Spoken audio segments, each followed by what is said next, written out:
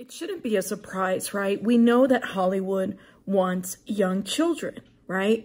And I find it very interesting that Sloan had done a video on June 4th where she mentions Justin Bieber. Watch this. That is what she hooked into. That is what she found out. The ritualized sexual abuse of minors in order to tap into energy portals within the soul body or spirit body and then hook into that energy.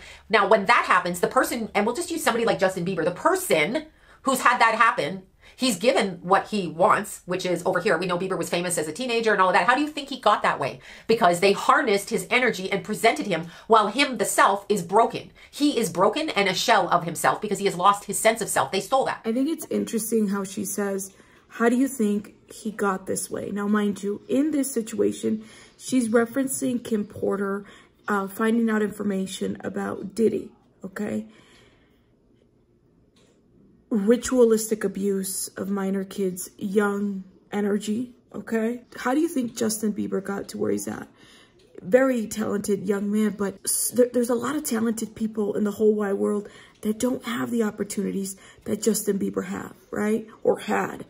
They don't meet up the people that Justin Bieber did meet. So you would have to kind of wonder, why Justin? Was it an age factor? Just think about it, okay?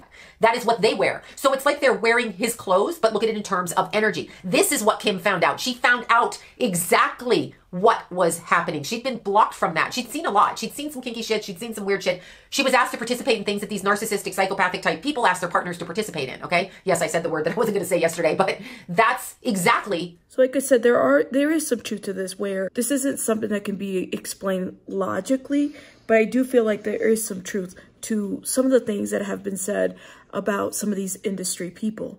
I believe that P. Diddy, Sean Combs, has fed off of young people, including Usher. And I also feel like some of these young people then become perpetrators and they perpetrate on other folks. You know, where we hanging out and what we doing, we can't really disclose. But the next 48 hours, he's with me. So, and we gonna go buck full crazy. Look at this young, impressionable kid to where he's at right now. We don't even know the trauma that Justin has been through. So imagine having to normalize a lot of this. Let me know your thoughts.